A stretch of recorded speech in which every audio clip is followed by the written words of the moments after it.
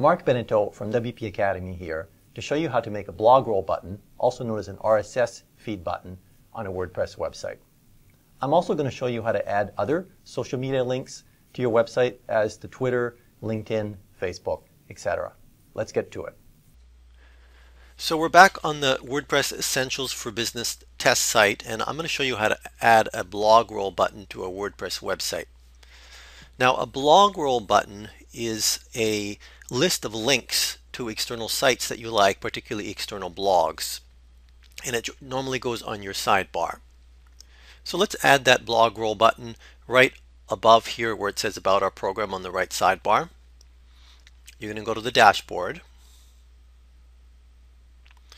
Now you see this links button. This function used to be done with links. Links as of WordPress 3.5 is now obsolete.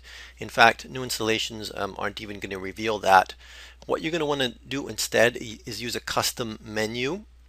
So you're going to go under Appearance, Menus. And this is the default navigation menu, but we're creating a different menu here, which is the Blogroll button.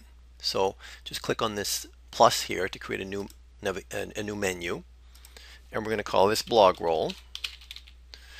Blogroll is, remember, it's sites that you like. You could call it anything you like good resources. Create the menu, and then we're going to create two custom links within that menu.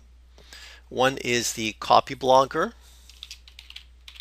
site that I like, and you're going to have to find that URL. I've gone to the Copy Blogger blog here, copy that into my clipboard, and paste into the custom link URL, add to menu. And let's say I also like HubSpot inbound marketing blog. So let's say HubSpot marketing. And here's that HubSpot inbound marketing blog. Just copy that URL, paste that into the custom link, add that to menu. You can reorder these by drag and drop, which is pretty cool. We're going to save the menu. And then you just have to add the custom menu widget to your sidebar, and this of course is done from the Appearance widgets. And there's the custom menu there, and you're going to drag it to the top of your right sidebar. And I'm going to call it Blogroll. And you're going to select the menu to display.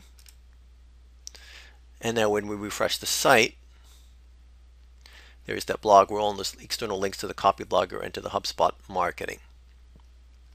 Now if you wanted to add social media links instead, there's many plugins that will add social media links to your site. There's follow me links and there's like links, two separate categories, but you just have to Google WordPress social media plugin and you'll get a whole list of them, and or WordPress social media plugin review.